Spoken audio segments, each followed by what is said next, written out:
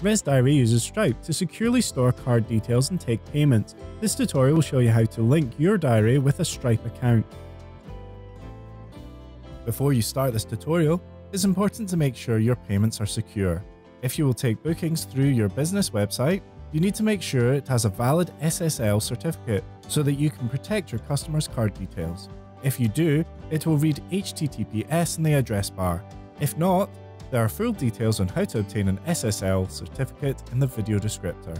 If you're taking bookings through a booking button to ResDiary.com, you're already secure. You will also have to set up a Stripe account if you don't already have one. There are some small charges involved when you process a payment. To see these charges, click on the Stripe information page in the video descriptor. From your diary, click on Settings, and from the Payment section, click Stripe Settings. On the Stripe Settings page, click the Connect with Stripe button. This will open an online form. At the top right, there is a Sign In button where you can log into your Stripe account. If you haven't already created an account, you can complete the form with information about your business and bank details to create your Stripe account. From your diary, click on Settings, and from the Payment section, click New Booking Process Payment Settings.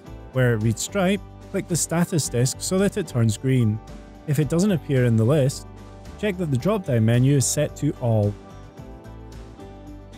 When you first set up Stripe, you will automatically be in test mode.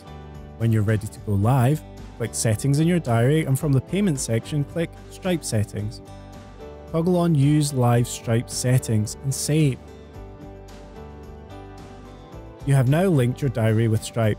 There are two ways to use Stripe with your diary: tokenization and payment. There are films with more details on this, linked in the descriptor. If you're having any issues or have any questions, you can find more information about Stripe on the knowledge base, or get support at any time by raising a ticket.